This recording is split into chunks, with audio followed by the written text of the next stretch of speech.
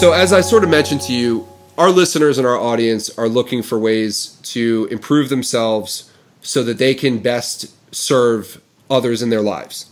I think that that is at the key of the message that you put out there through the Love Eternal message, and even through what you're doing right now with the stay home thing, with the No Child Hungry, with the song. I think it just, you always are doing good for others. Okay. And I've seen your live chats on Instagram. I've seen you doing, that you're doing the Zoom calls. It's really special. But I think the question is, if I can go deeper than that stuff, is what is your daily life like so that you personally can perform on the level you are to serve others? What are your routines? What are the secrets, so to speak, that we could extrapolate from you to share with others that they might be able to adopt into their own lives? Because I think you're one of the people who I've encountered who has really mastered selflessness.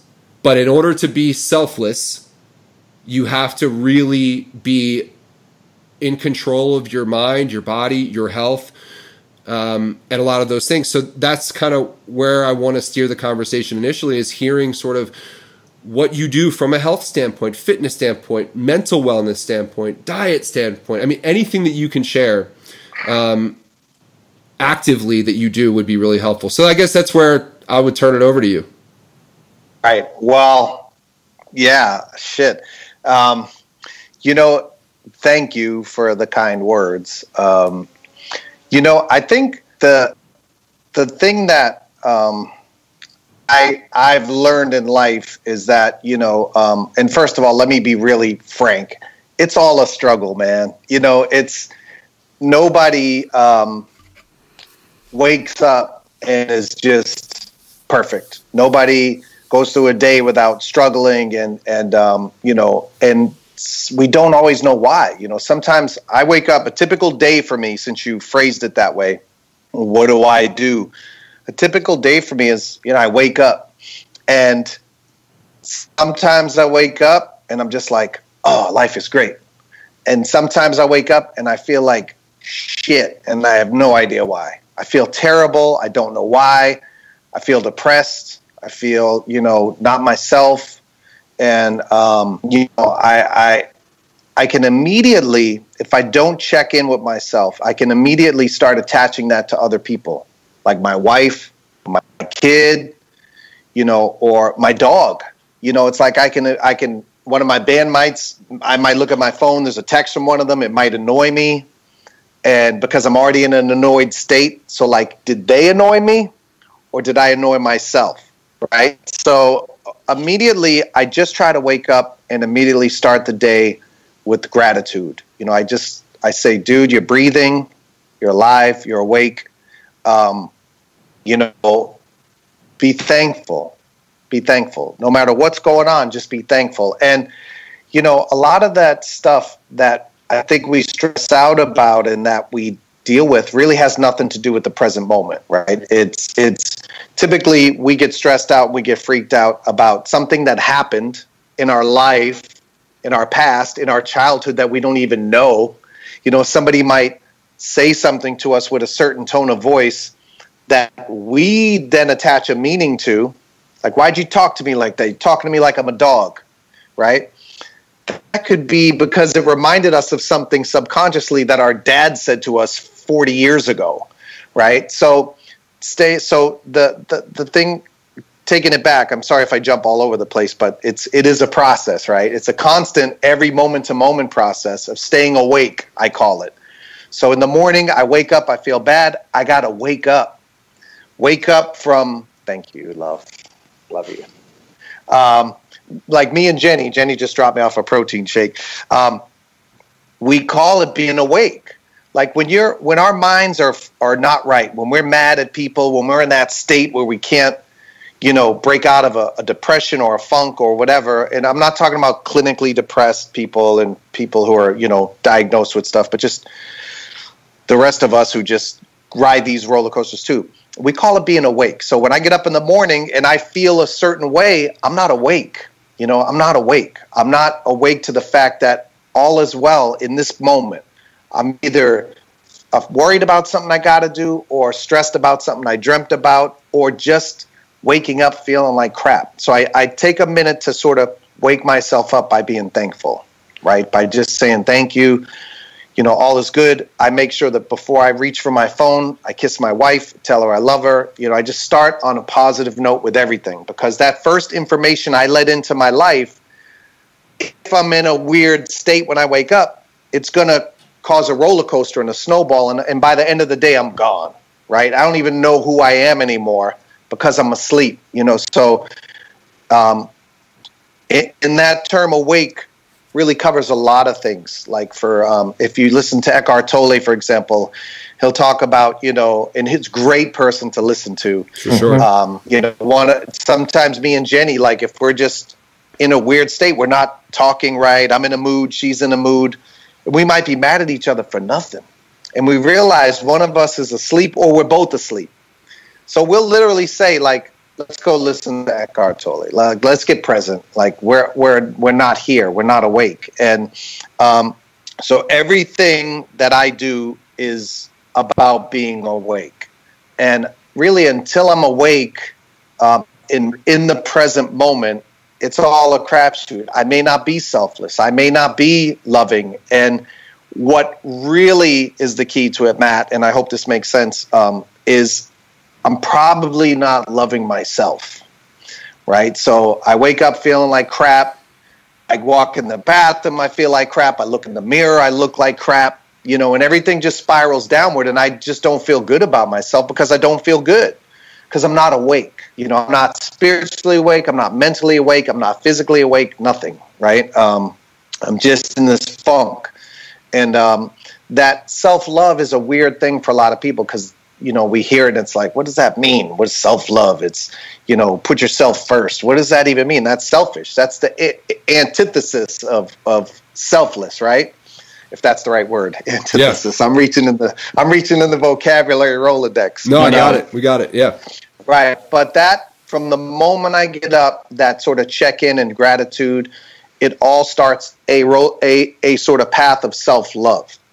And when I say self-love, like, working out is self-love, making yourself feel good, being good to yourself, doing the things you need to be the best person you could be for yourself allows you to be selfless and to give to others. It's like that weird thing on the airplane where they say, if the plane loses oxygen, put your mask on before your kids. Well, I'm a dad. I'm like, I got to do everything for my kids first, but I can't help them if I can't breathe, right? Yeah. So it's that mentality. It's like, that doesn't mean I'm all about myself and yada, yada.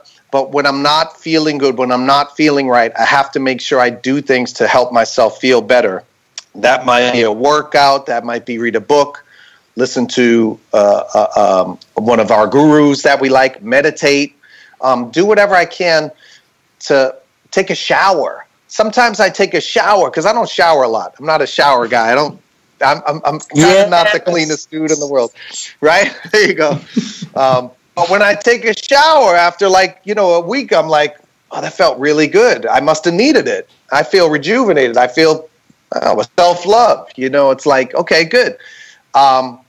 Self-love and staying present allows me to then think of other people, to then, give to other people and do for other people, and realize, because that staying in the present moment reminds us of what's really important is right here, right now. The only thing in the world right now is me, Justin, Jordan, and Matt. That's it. I'm right here. I'm nowhere else. I'm not next week. I'm not at the end of the quarantine. I'm not, what the hell's going on with Wahlburgers? We got 31 restaurants closed. It's nothing. I'm right here, right now with you guys, trying to get present and stay within my thoughts, and tap into the stuff that I need to answer your questions and be helpful to the people that you're trying to help and provide a service for. No, I don't know if all that makes sense. No, it does. And I can get more specific, yeah. Yeah, well, there's a couple things. So we talk a lot about gratitude, which I love that is something that you're sharing, because it helps to hear it from more and more people, that gratitude Number practice one. is Number one, man. It's extremely important, and we all practice it, and we all try to share that idea to people. And then also doing things on a daily basis to stay within the present, to as one of our recent guests called it, to get into the flow, right? To find that flow and that focus of the present. That's something that we talk about a lot. So again, the reinforcement is really helpful. There's something that you go ahead. Flow, being awake. That we call it being awake. Yeah. Same thing. I'm guessing it's the same exact. Absolutely. No, it is. And there's, what's cool about it is that I think there are so many different methods to quote unquote wake yourself up, like you were describing, right? And there's a lot of different ways to do it. And we've talked a lot about different methods, but there's something that I want to kind of cue up Jordan to bring up, because it was a question that we were actually talking about yesterday that we weren't really sure if we were going to address, but I think it actually is, I think it's worth bringing up, because, you mentioned that sometimes you wake up in the morning like all of us, and we don't feel like ourselves, we don't feel right, and we have to then serve other people, and sometimes we experience this thing called imposter syndrome. And I'll let Jordan kind of take it from here, but I think that's something that's worth bringing up for sure.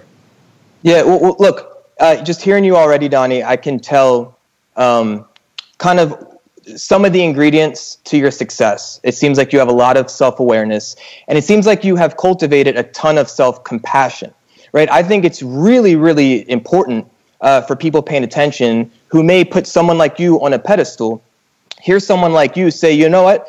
Some mornings I wake up and I feel like shit. Some mornings I may wake up and I may be hard on myself. That is honest. And I think when we can be most honest with ourselves, that's when we can actually work with ourselves to cultivate that self-love and ultimately to give to others and to be successful in however we want. So the concept of feeling like an imposter, it really resonated with our Facebook group yesterday. And I'm curious, someone like you who has had a ton of success in all kinds of different mediums, do you experience that? Do you ever have thoughts that start like, who am I to do something? Who am I to be doing this right now? Who am I to say this? Does that show up for you? If so, how? And how can then you respond in a more mindful way to bring yourself back to being awake? Right. When you say, who am I to say this? You mean like, who am I to like give advice to people, or just anything in general? Sure. Look, for us, the three of us, we could say, who are we to have the audacity to start a podcast like this, sharing our truth and our wisdom? Those thoughts could get in the way from us being of value to people who may resonate with us. Yeah, I would say that those thoughts, of course I have them. And those thoughts are, I would describe as that's my ego. And most people think of ego as, I'm so great, I'm awesome, da-da-da-da. Ego is, in fact, the opposite. The ego is that voice that tells us we're not good enough. It tells us, wow, Matt's looking at me like he's judging me. Our ego's goal, that voice in our head that tells us, that judges everyone else, that tells us that, that wants to destroy everything in our life and have us alone in a room with the door closed and the shades drawn. And our ego wants to put us there. And then when it gets us there, it'll say to us, you idiot, look what you did to us, right? That's what the its job is, to destroy everything in your life and to protect you, right, from all these things. So I would say, in my vocabulary, the imposter is the ego, right? And because why are you doing this podcast, right? It didn't come from you guys saying, oh, we're going to make billions. We're going to do, it's like you did it because you were vibing one day, you're talking, and you went with the spirit. You were in the flow. You were awake, right? So you did it, and you did it from a pure place, right? So to me, it's really, when you do something for love, you can't fail, My friend D Nice is doing Club Quarantine. It's become this huge thing. And I just write him a note every now and then and say, everything you do for love, you always win. And if you do stuff for the right reasons, that imposter voice comes on those times when you wake up on the wrong side of the bed, when you don't self-love, when you don't help yourself. For me also, a lot of times, like I write a lot of, we call them words of wisdom. My fans actually named it that on Twitter and stuff. Like I'll write a tweet about, something. A lot of times I write those for myself. I might be in the van on the way to Blue Bloods. I feel like crap. I haven't woken up yet. And I'm trying to tune into what I'm feeling. And I might be holding a grudge with someone for something, or I might, whatever it is, I don't know. But a lot of times I write it as a daily reminder for me. And when I'm honest about that and put it out there, what I find is other people respond well to it.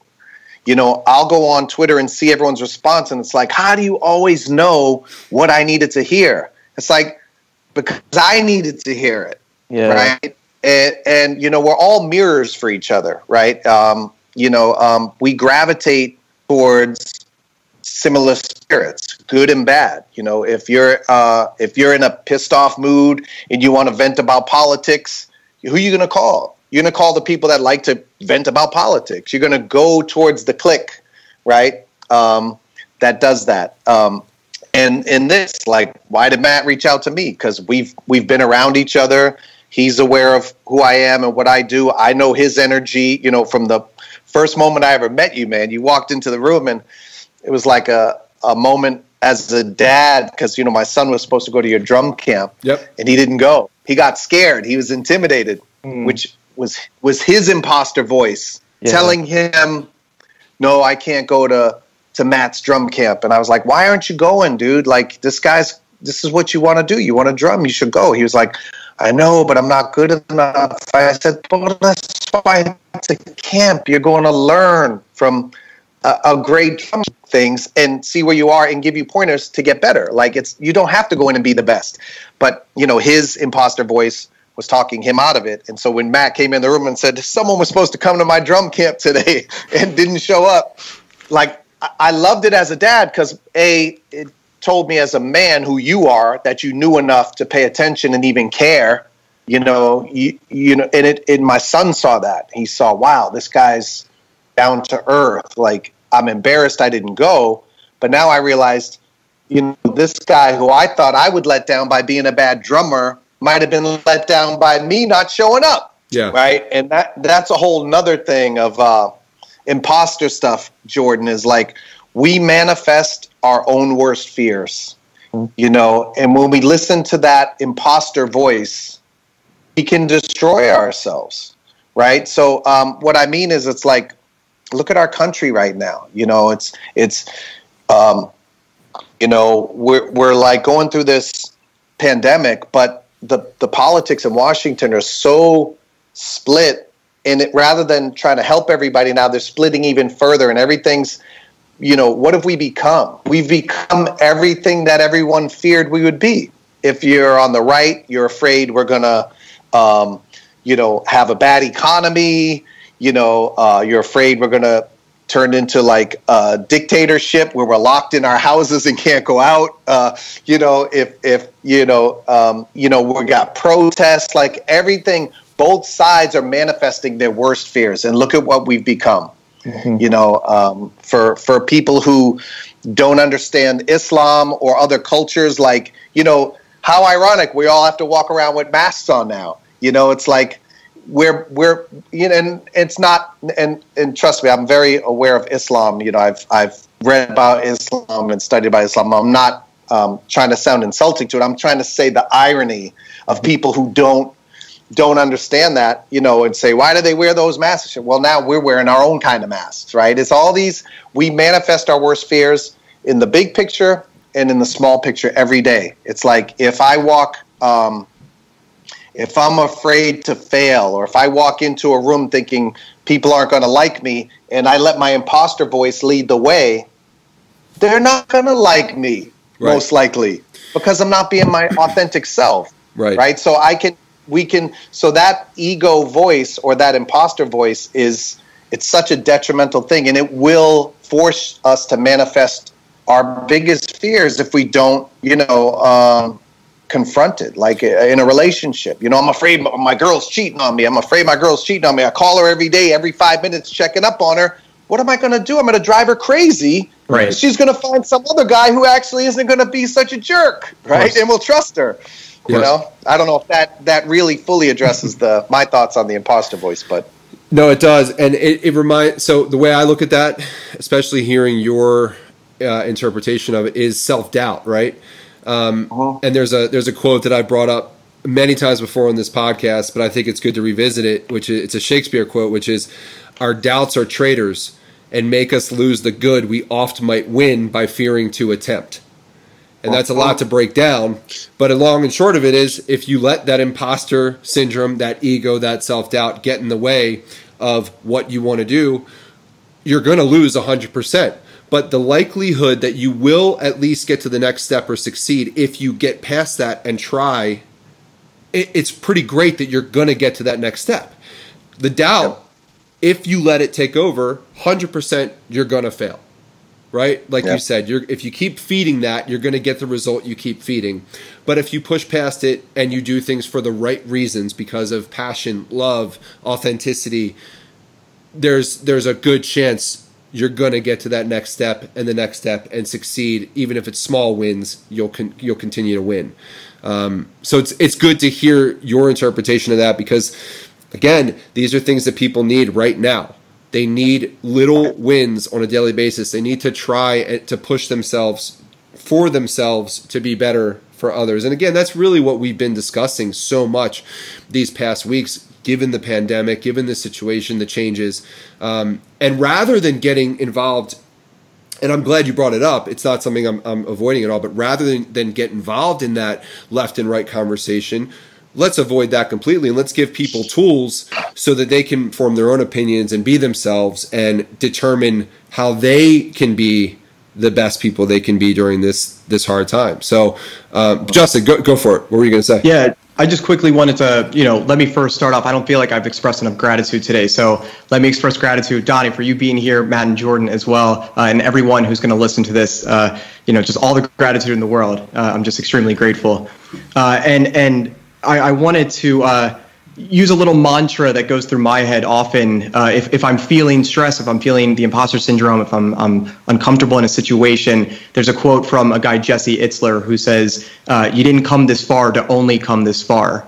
And it always reminds me that when I'm in the present, when I'm awake and ready to go, hey, I didn't come this far to only come this far. There's still more to go. I need to keep pushing myself. And I'm really curious, when you feel that self-doubt, if you do feel that imposter syndrome, do you have any mantras that you say to yourself, or any quotes or anything you might read to yourself, that the little wisdom nuggets that you're pulling from?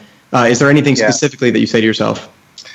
Well, I have a similar mantra to that I write on Twitter a lot, which is basically, whatever the topic is, I'll basically remind people and remind myself, you'll make it through, always do.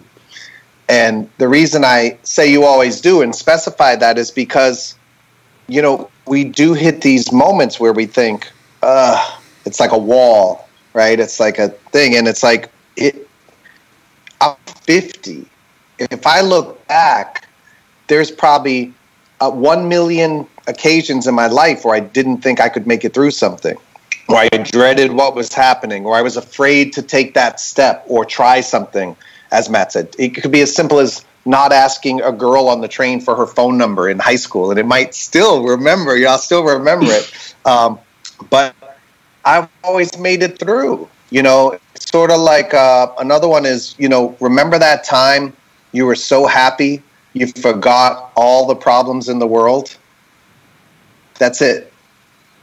That's it. Powerful. Because what was different? I was happy. I was in a good mood. So there was nothing else. Or you could say, remember that time you were laughing so hard you forgot all your problems? Exactly. Right? It's like we can forget all that because it's not of the present moment, right? So all this stress, it's like I always say another one, the only stress is stress.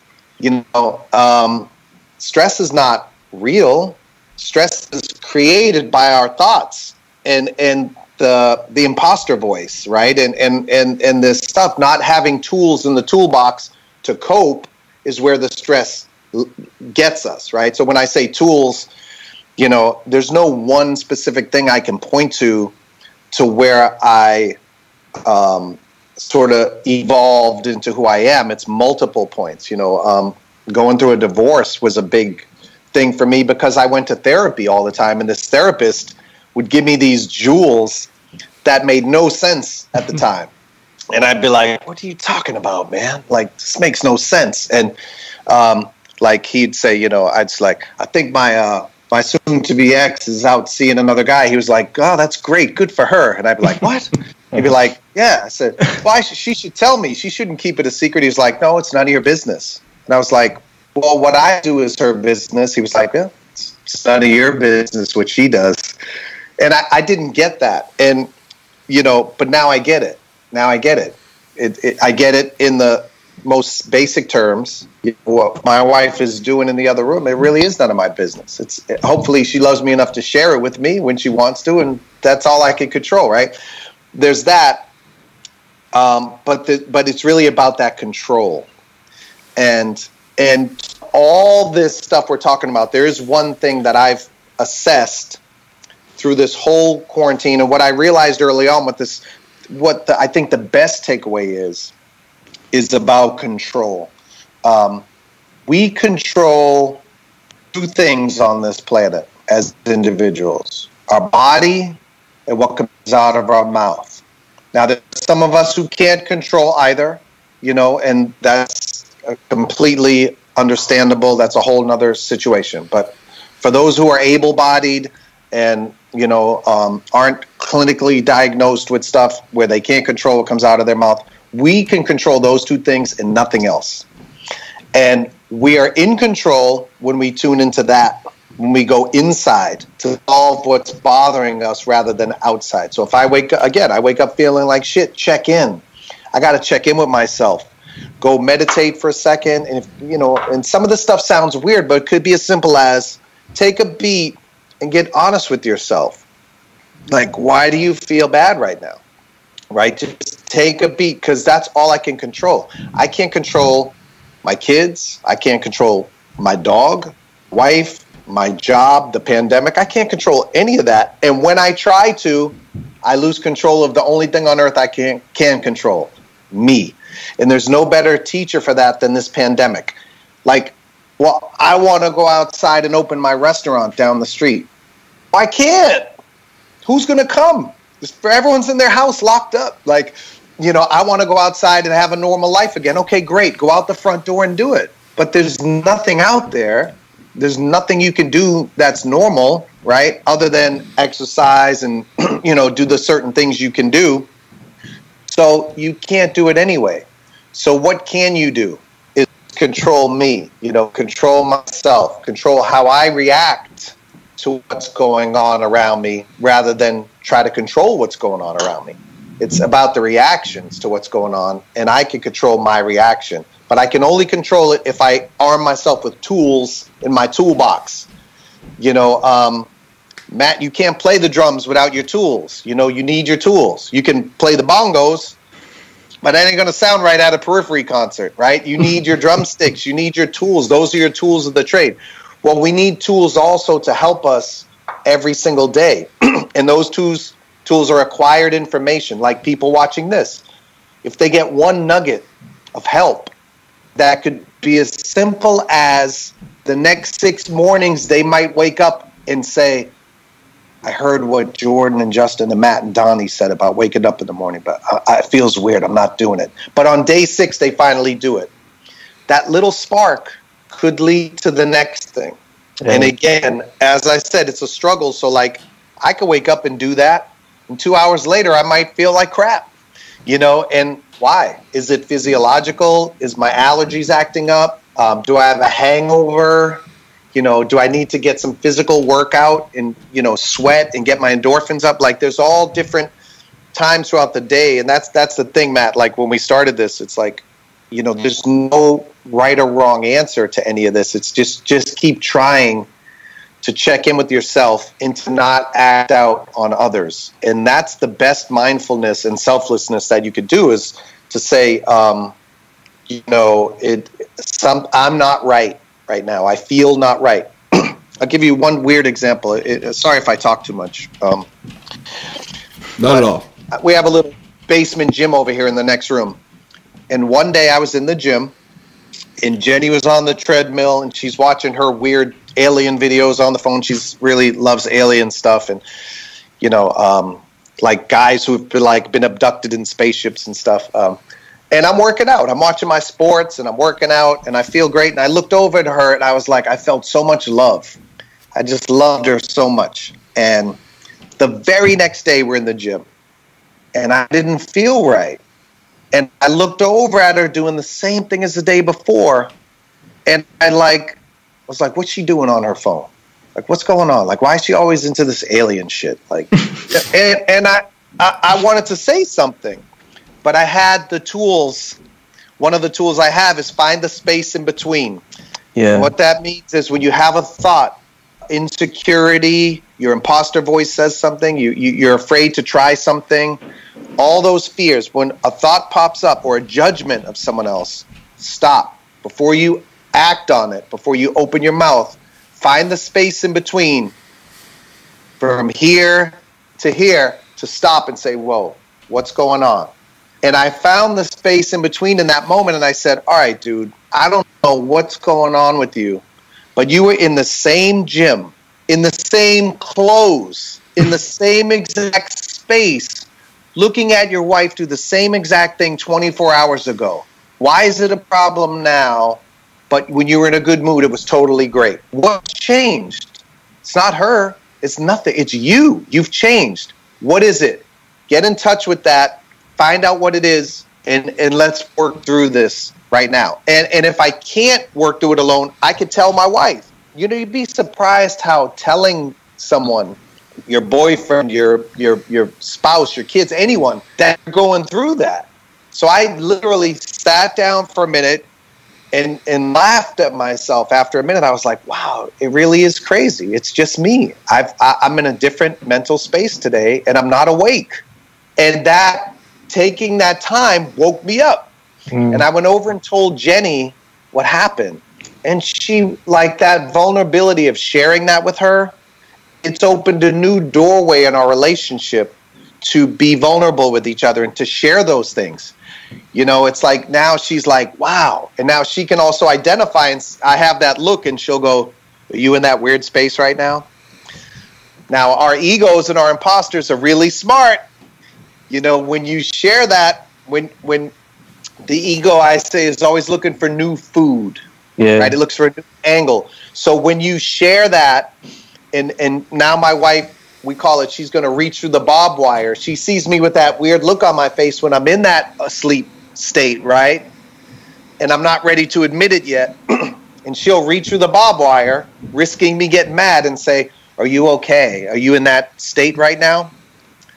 Now, the ego is so clever, it'll then say to me, oh, I told you about that, and now you think I'm always in that, right? If I respond with defense, she knows I'm in it. And if I'm honest and I can wake up, any defense admits to her that I'm in it. Does that make sense? Yeah, of course. Yep.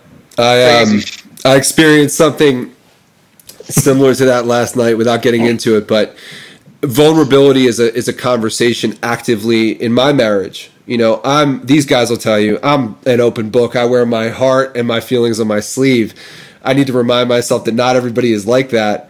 At the same time, there needs to you have to try to find a balance with a person to make it welcoming and open the door so that they can express vulnerability and come to you. And that's something that I'm working on right now with my wife, is figuring out the best way to position myself so that she can really share certain things. Because what and long story short, what ended up happening was, we've kind of been cruising, doing our routines, doing our thing. But I didn't know that she was personally going through some things for herself, not even about our relationship. And we started talking about something completely different. And of course, you know how these things go. One thing leads to the other. And then it's like, well, what you need to realize is this is what I've been dealing with. And it only comes out in that explosive moment instead of in a calm moment where, like, you went to Jenny and said, hey, let me tell you what was happening. Oh, man, I'm trying tough. It's tough. It's very tough. Yeah. But I want her to feel like she can come to me in those moments and say, hey, let me tell you what I'm going through.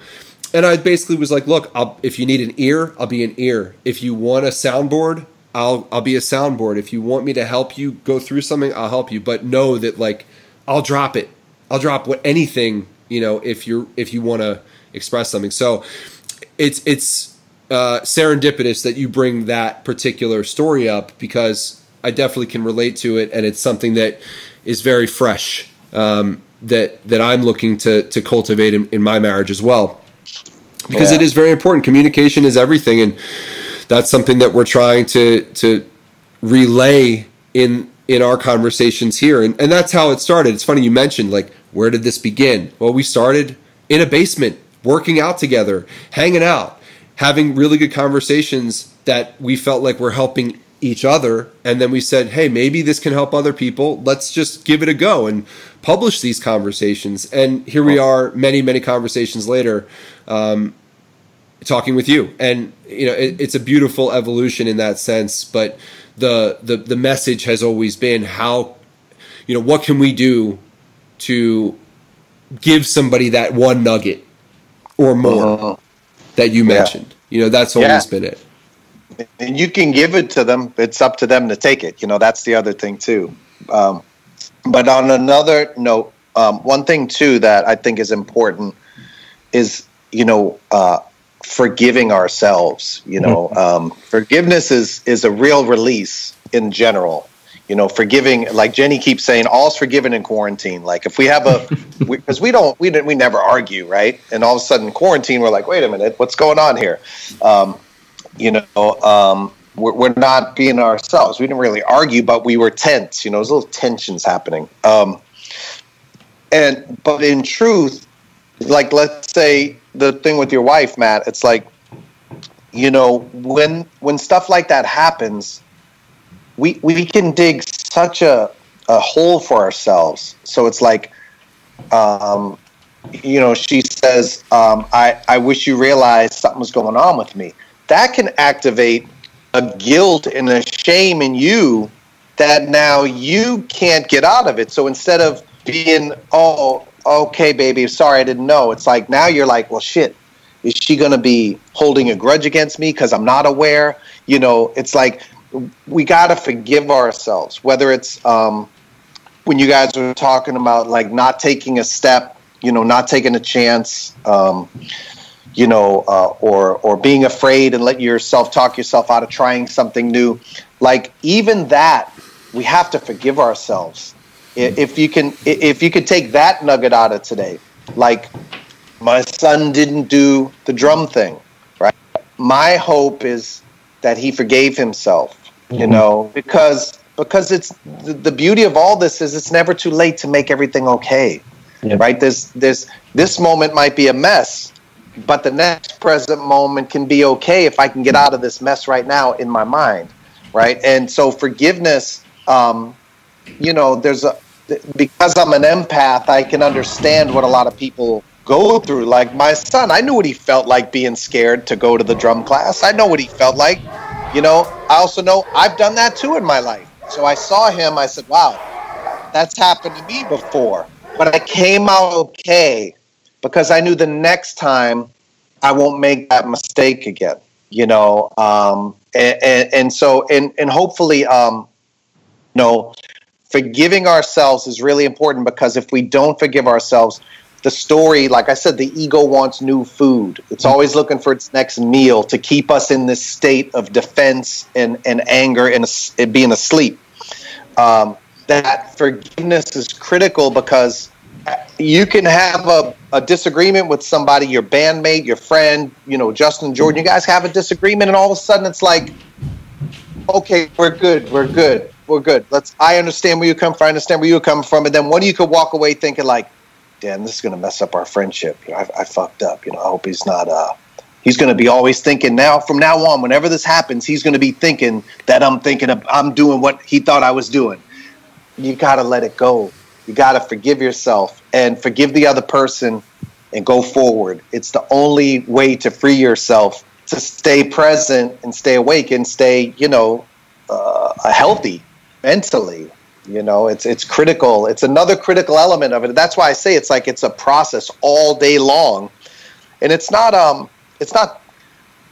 don't want to say it's work or complicated, but you got to keep checking in. And the more tools you can acquire in your toolbox, you could say, oh, this is one of those times where, I'm hearing something from someone and I'm taking it personal.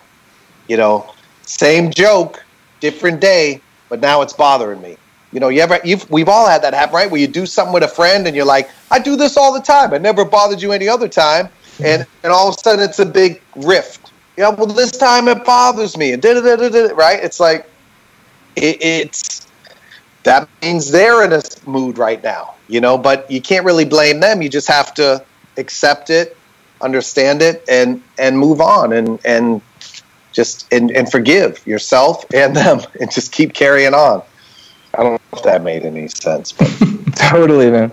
Yeah, made total sense. I think it's important for all of us to be vulnerable enough, to share that we all struggle with things. I think that gives others space to realize it's okay to struggle. I mean, look, I know from my perspective, I'm never looking for perfection because perfection is this intangible that doesn't really exist. I don't know what perfection is, but I'm always just looking for progress, and I'm always trying to create that space for my circle, for my friends, for my fiance, everyone. We're all just trying to progress, and I always tell people that, and I have to remind myself that if we never give up, we can't fail, so if we just keep showing up and putting the work in, it's just so important. You just can't give up on any of this stuff. One point, Donnie, that you made, I think it's important to, sometimes when you look over at your loved one or you look at your friends who you love, to tell them, to let them know. I think that's something, an opportunity I feel like I sometimes miss out on. Sometimes we go the other way where we're having these crazy thoughts of what's that person doing, or, what's going on with their phone, or what's that alien show they're thinking about? Are they going to abduct me? What's going on? I'm a little confused here, but I've had the same moments that you're having. My fiance and I, we've been ripping it up in the garage gym, and it's a very special moment to be able to share that together. And Jordan, as my brother, we over the years have had a lot of maybe miscommunications or just not knowing how to communicate the best way with one another. And it really took years of being able to find and create that space for one another and knowing what each other needs in different moments for us to be as close as we are. And I always say, my brother Jordan over here is my best friend. He's my favorite person. He's the man. I'm so glad he's my big brother. And, without creating that space and cultivating that relationship and nurturing that relationship, we wouldn't be where we are today.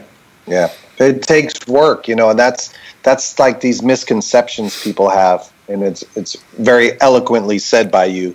To add to it, me and Jenny, like, we work on our relationship. Like, I work in my band on the relationships with the guys. Like, if I keep having one guy who I keep bumping into, with disagreements, I can't change him. I got to change me. I have to adapt. That stubbornness to say, I'm not changing who I am. He got to change. It's never going to happen. It's never, ever going to happen. I have to change. And what you learn is when you make the change, it invites them to change back. They say, oh, wow, suddenly he's like, not telling me what I'm going to do anymore. He's asking me if I'm interested in doing this. And not only that, he's asking me, what am I interested in doing, period. And so suddenly I've adapted who I am, and it invites the other person to change. But the reason I say that is going back to what you said is, people have this sort of these beliefs that like life is supposed to be like a movie score. A relationship. Where's the violins, man? Where's the happy music at the end of the movie? Like, But that's when I know I found the one. There's no violins, man. There's no violins. There's no score. There's no, tearful, happy ending. But the way you can achieve something like that is through the work. Like you and your brother have crafted and cultivated and nurtured your relationship throughout the years, right? Yep. We're hopefully all doing that with our significant others. But Jenny and I proudly say, like, I've been in dating people and whatever, and they've said, like, relationships shouldn't be work. It shouldn't be work. It should be easy. But everything that we love in life, our careers, our crafts, the things that we got really good at, we worked our asses off and gave it so much time and attention and love and dedication. Why wouldn't we do that for our main relationship? Absolutely. Of course it's work. Of course you should work on it. And the work, being okay with the work and embracing the work, is what will allow you to grow. Like I said, it will allow you to have that moment of, I'm working on myself for this relationship because I love my partner so much. And when my partner sees me working on myself, she'll take the baton and work on herself. It's going to allow her the freedom and the space to be vulnerable back. Right. Now, if you have a person who doesn't do that, you have two choices. You can say, I'm okay with that. I'm just going to keep working on me, and I love you anyway, even if you don't even talk to me 20 days out of a month. Or you can leave the situation. It doesn't mean you don't love them. It just means you love yourself and you want something different, right? But speaking of the work, there's another guru who Jenny and I use a lot. It's tricky stuff, but there's some great videos online you can watch. It's her name's Byron Katie, and Byron Katie is her thing is called The Work. Basically, it's about judgment, and I kind of explain it like this to people. You know how they say, like, our eyes see things upside down, or cameras, the image comes in the camera upside down and then it flips, right? Our lenses see things upside down and then it flips to right side up in our brain through whatever process in the eyeballs. Our mounts work the same way in reverse. And what I mean is this. Get up in the morning, you don't feel good, you don't like yourself, right? I'm going to the fridge, I look over at my wife, whatever, and I go, you think I look like shit today, don't you? You think that was stupid. Or anytime you do something like that, that's a projection. Yeah. Right? But if you think about it, and this is what the work is, it's actually, the truth is the total opposite. I think I look like shit. So I have the thought, I think I look like shit right now. It leaves my mind, it goes down here, it's about to come out of my mouth, and by the time it gets here, it's flipped upside down and put onto someone else. We project everything onto other people. We project everything, right? You can look at, and not to bring up politics, but look at every politician. They all blame each other for what they're all doing. All of them, right? It's all projection. We project so much stuff, and the work is a way to turn the judgments around back to yourself. And so it's basically, it's 4 questions and a turnaround. And what the questions are is like, so Matt, you might have said something to me at the beginning, or my wife. My wife might have said, go take out the trash. And I might say, Jenny speaks to me with disrespect. That's my judgment. So now I'm going to put the judgment down on paper. Jenny speaks to me with disrespect, right? Or even worse, Jenny talks to me like I'm a dog, right? So that's the thought I had when she spoke to me that way. Now, so the question is it true? Jenny speaks to me like I'm a dog. Well, I'm in a bad mood, so I'm going to say, yes, it's true. Can I be absolutely sure that it's true? No, I don't know. I'm not in her brain. I don't know what she's thinking. Okay, no. And then the next question is, who would you be without that thought? Who would you be in this moment without the thought that she spoke to me like a dog? I would be happy, in a good mood, guy who loves my wife, talking to my guys on the Skype. That's who I would be, right? It's always something like that. Like, you know, Matt doesn't like my songs in the band, right? Well, who would you be without that thought? I'd be happy because other than that, I love the band, right? It's like, okay, so when you get to that third question, then the hard part comes. You got to turn it around. And there's usually 3 turnarounds you can find typically. So Jenny talks to me like I'm a dog. Turn it around in one way. One turnaround would be, Jenny doesn't talk to me like I'm a dog. Jenny loves me. She married me. She invited me into her life to raise her stepson. You know, shares her deepest, darkest secrets and vulnerabilities with me. Why would she ever talk to me like a dog? So that's one turnaround. 2 is, I speak to Jenny like a dog. How could that be? She's the one with the snarly attitude, right? But for me to think that my wife would talk to me like a dog is thinking so little of her that to accuse her of that is talking to her like she's a dog, right? It's so disrespectful of my ego to think such a thing about the woman who gave her life to me, right? So then there's the third one, and it's usually the hardest one. So there's Jenny doesn't talk to me like a dog.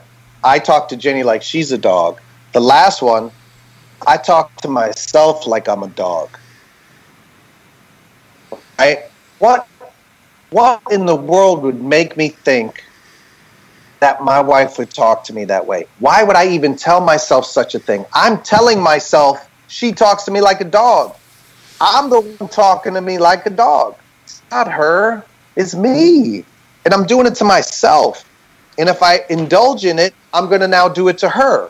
So Byron Katie, it's tricky work because you got to look at yourself like those 3 questions. You got to do it with every thought, every judgmental thought, right? Like my bandmate, you know, pick a bandmate, you know,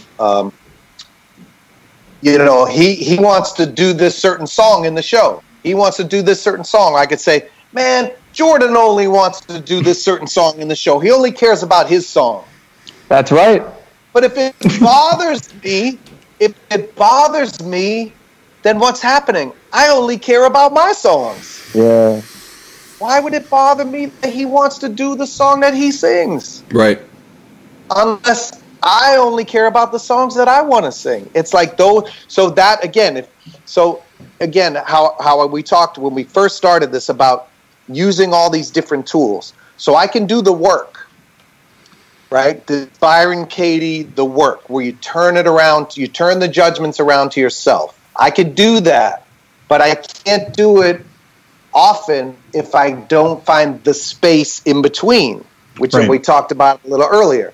Right. So that moment when I judge my neighbor, I judge my friend, my bandmate, my spouse, my kid, anyone, when I judge them and say negative thought about that person, find that space, say, wait a minute. Any time you have a negative thought about someone, find that space and say, wait a minute, what's going on? You know, and then if you can in that space, do the work, do a turnaround, or just check in with yourself, you know, and say, wow, I'm really sensitive about what they're doing today. I must be in a bad mood, you know, shit. Or if you can't do it simply as that, do the work, do those turnarounds really quick. And sometimes it's a process because it's hard to really do that, and it's hard to confront yourself. It is hard. Our egos, our imposter voices are so strong. Yeah. They'll say, no, I ain't doing the work. I'm not doing it. Why don't they do it? That's the first thing you get. If I'm going to do these turnarounds on me, she should do it to herself. You know what I mean? It's like our ego will find every way to keep us in this asleep state. But if you can find the space between and do that work, eventually it becomes so easy. It's like it becomes so easy that you can watch a TV show like a 90 Day Fiance or something, or The Bachelor, and you see them talking about another person in the house, and you'd be like, oh, wow, she should turn that around. Oh, wow, he should turn that around, right? And also, when someone says something to you or you say it about someone else, you can instantly turn it around. And you know, it's like, oh, that guy's an idiot. you know, that governor's a fool. You know, he's just doing this. Well, I'm a fool. You know, that governor's a fool. He hasn't even done the research on COVID-19.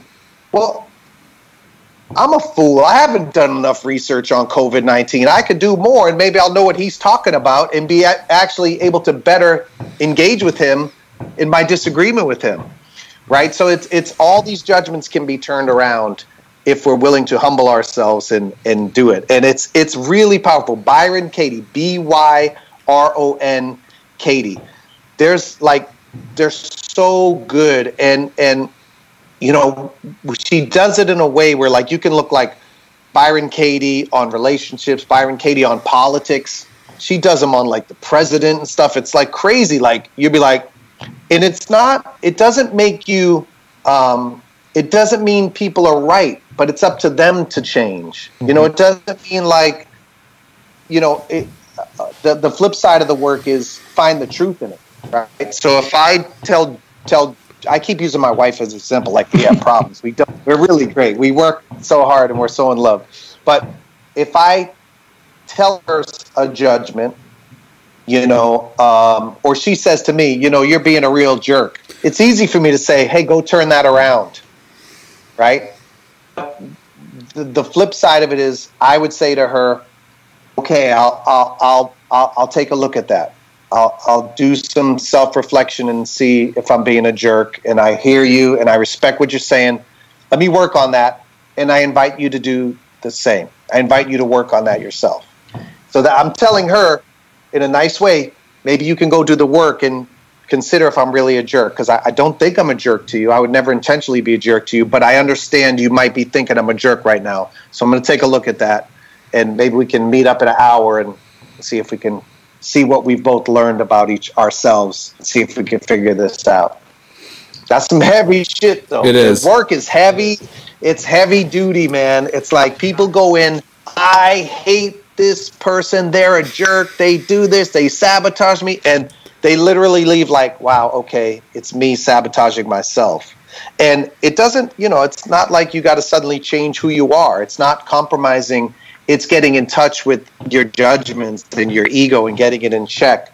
And that actually empowers you to free yourself of the stress of other people, right? It's like, you know, we put ourselves in these tortured, stressful states by indulging in all this negative thoughts and negative stuff. And then we blame the other people for doing it to us. You know, it's like, you know, my wife makes me miserable. No, you make you miserable. You make miserable. It's not her. You know, it's always us. The Governor Pritzker got me in here in a cage, like, you know, he's the governor of Illinois. Governor Pritzker has me in a prison in my house and like I'm an animal in a cage. No, he doesn't. I do. I can work out. I can read a book. I could spend time with my kids. I could go for a jog. I could do so many things to help myself and love myself. He doesn't. He's doing this situation. He's made his decision, and I'm living with it. But he doesn't have me in a prison. I got myself in a mental prison right now by trying to not do something for myself and just stay mad at him. Who's put me in a prison? Me. Yeah, man. Preach. You know, you use the word tricky, right? All of these exercises are tricky, but nothing good comes easy, like you said. Nothing that we love comes without hard work, and the biggest challenge is ourselves and the people that we love the most. Those are the people that we have the ability to treat the worst or the ability to treat the best if we focus on ourselves in order to do that, right? And that brings us back to the initial point. So there's two things I want to bring up, and I want to be respectful of your time. So we're going to wrap up shortly, but I'm the one talking. No, it's good. It's good. It's not you guys. It's me. Sorry. No, please don't. One thing I noticed at the very beginning that I thought was great, that I think for whatever reason stuck with me throughout this whole conversation, when Jenny brought you the protein shakes, you said, "Thank you. I love you." So many people would just say, "Thanks." Right? And they would sort of maybe just not really acknowledge that act of love from her to bring you your protein shakes.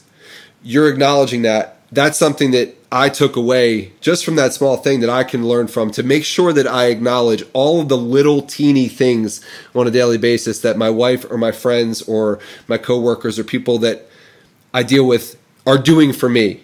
And being able to express a very quick note of gratitude or love is huge. So it's nice. It was just really nice to see you practicing essentially what you're preaching and meaning it, really looking like you're meaning it. And after this conversation, of course, knowing even more that you mean it. But I thought that was really pretty, really beautiful just to see that. And it resonated, something so simple and 3 words in that way.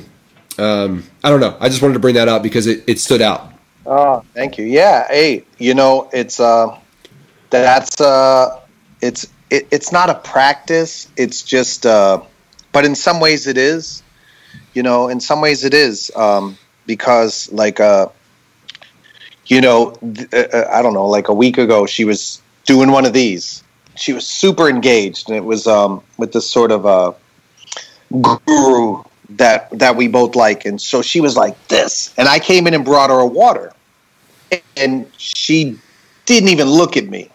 Right now, again, it's one of those things that could have happened 20 times in the last week. Right. But for whatever reason, on that day, it really bothered me. You didn't look at me. Why? You didn't even acknowledge me. Right. So I came up with a judgment, and I went and worked on it in the other room, and I brought it up, and I felt stupid for bringing it up. And that's my ego again. Now my ego wants to shame me into being like, she's really not going to look at you because you were so dumb to think she wouldn't look at you on purpose, right?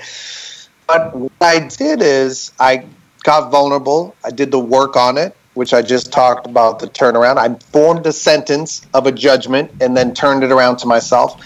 And then I said, make it a practice. Do you ever not look at her when she comes in the room? Are you ever on Instagram a little too distracted, to not notice her? I'm sure it's happened, man. Yep. So don't confront her. Fix you, and don't celebrate it either. When she comes in and gives me the shake, now I don't go upstairs and gloat and say, "You notice I did not tell you I love you." No, just do it, man. Just be about it. If you think someone is doing something that isn't the best way to be, don't judge them. Be that. Be better. Be better and do it yourself. And you might be surprised at the results because they might actually join you. And again, why wouldn't I want her to be engaged and get, like, I'm fully engaged with you guys right now.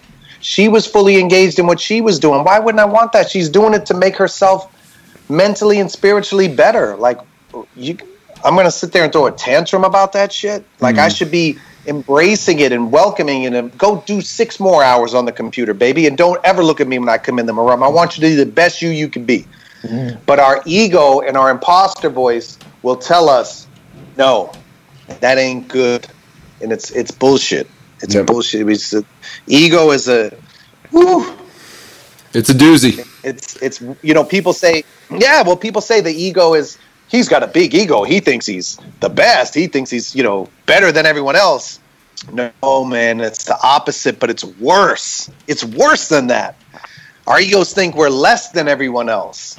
Our egos think we're less and that they know the best and that they're going to tell us the way to salvation is to destroy our friendships and our relationships and leave us alone. And I'm telling you, the ego is such a scoundrel. When we're all alone, it's going to say, you stupid motherfucker. You should have listened to me. Yep, yeah. You'd have all the friends in the world. Yep.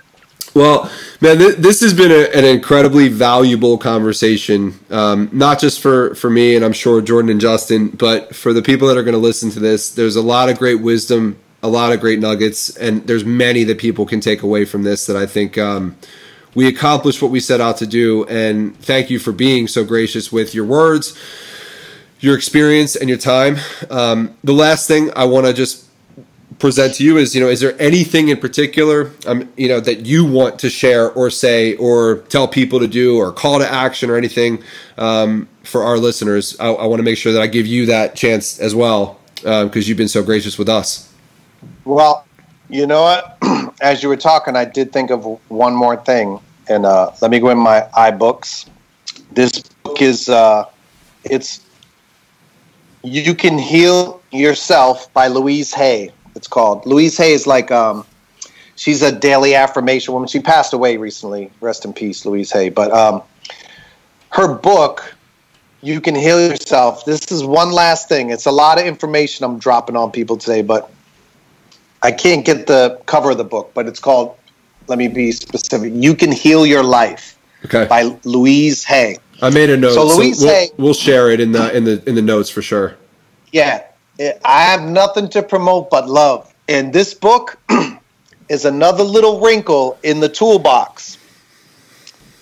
In the back of the book, it's all these elements and things that you can go and it'll say sore back.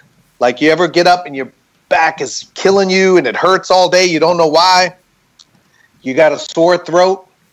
All these different things. Now, if you get really, really sick, of course, this is a little beyond that. But all these things, I do this all the time. So, if I have a really bad back, and Jenny taught me about this, if I have a really, like my back all of a sudden goes out, you go in the book in the back and it'll say back pain.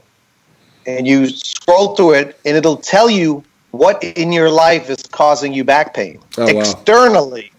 And then it'll give you a mantra to say, and I'm telling you, it's one of those things you got to get honest. You can't listen to your ego or your imposter voice. You got to say, all right. So an example, I got a phone call one time. I'm walking into the park and I'm walking out of the grocery store. I get a phone call and I don't know, somebody threatened to sue me. And by the time I got in the car, my back was out. And I said, fuck. And I said, wait a minute. Money or threat, an external threat came to me. And typically the back pain is caused by not feeling supported or concerns about the future or money or something like that. I said, shit, that's why my back went out. So I read it. I thought about it. I got still with it. And I did the mantra a few times. My back felt better. I'm telling you. It's like a lot of times we get a sore throat. We get a lot of times a sore throat when we're in a disagreement with people. And you're not speaking up and using your voice. A lot of times throat will get shut down. You notice if there's drama in the group, like Spencer might all of a sudden his voice is out, whatever. It may be I'm not saying that. He sings hard. You know what I mean? But typically, it's like, oh, man, my throat's all messed up. It's like there's a disagreement somewhere. There's a chasm somewhere happening in your life. And if you can get still with it and find it and be honest with it, a lot of times you can, these little pains and stuff. My neck hurts. My arm hurts. Why the hell does my arm hurt all of a sudden today? It's like it's typically connected to something going on in our life, some type of crisis or trauma that we can fix it. I mean, if you get hit by a car, there's nothing you could do about it, right? You got 2 broken legs. It is what it is.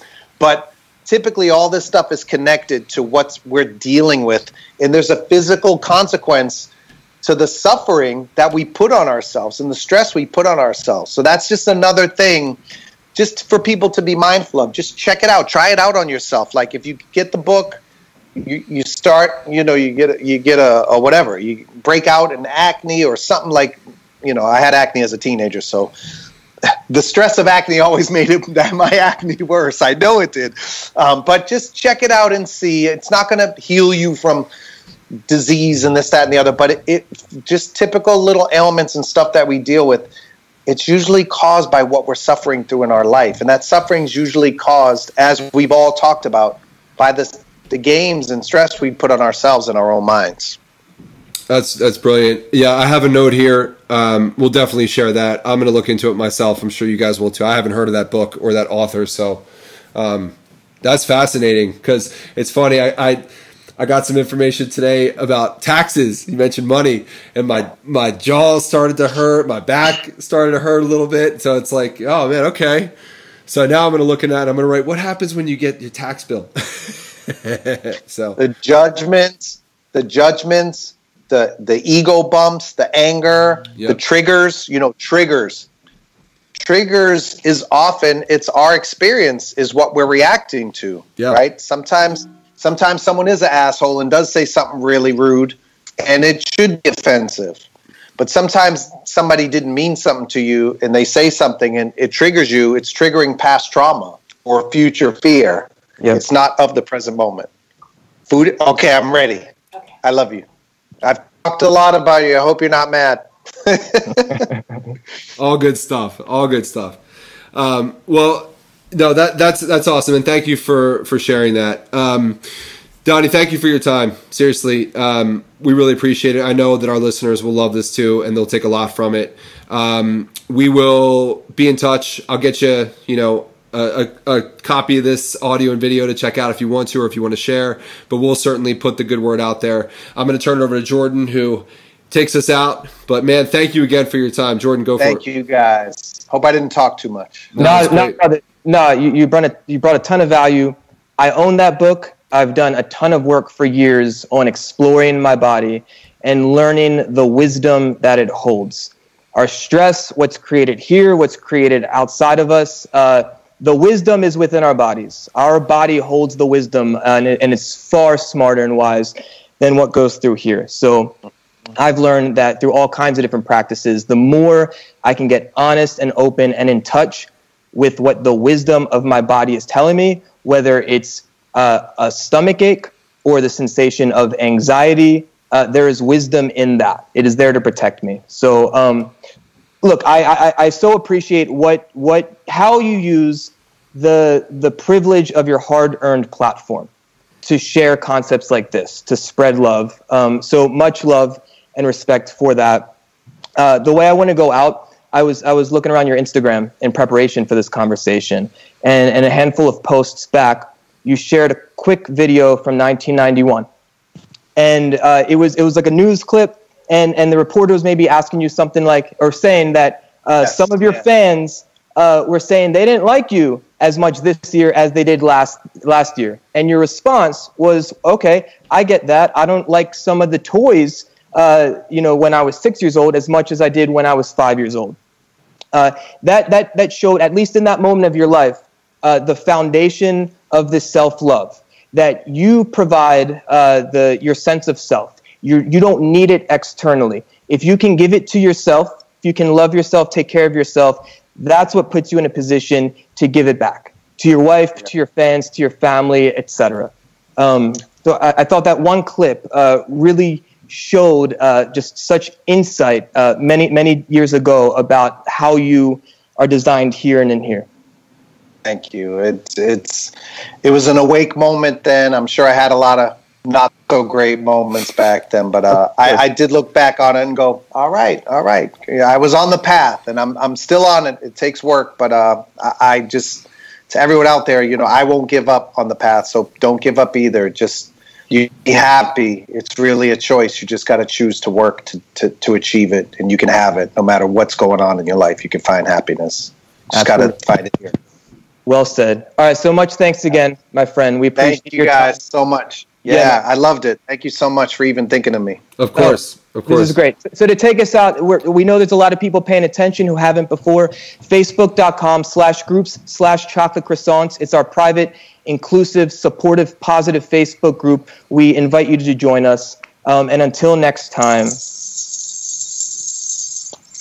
please be kind to yourself, and bye-bye.